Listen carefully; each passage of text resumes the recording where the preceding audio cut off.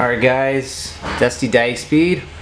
Just want to show you guys I've had a lot of issues with people saying that the resolution on a Windows 10 machine's not working. Majority of the time when you guys are having issues, it's not necessarily on a laptop or desktop, it's a tablet based system. It cannot seem to change the resolution to the correct one, so it scales it differently, and a lot of times your icons are really small or offset. So I'm going to show you how to fix that real quick. So here's my Diagspeed icon. Right click it, go down to properties.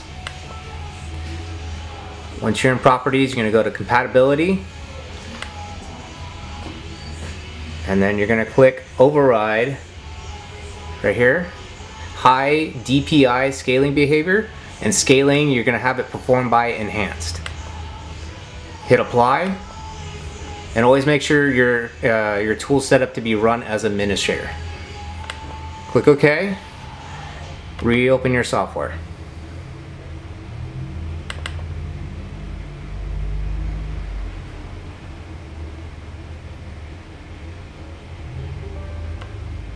So that will pop up because your administrator privileges.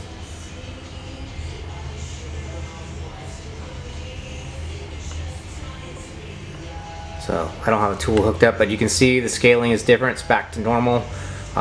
So show all your icons and drop down menus will be in the correct location. Alright guys, if you have any questions, just leave them in the comment box below. Thanks.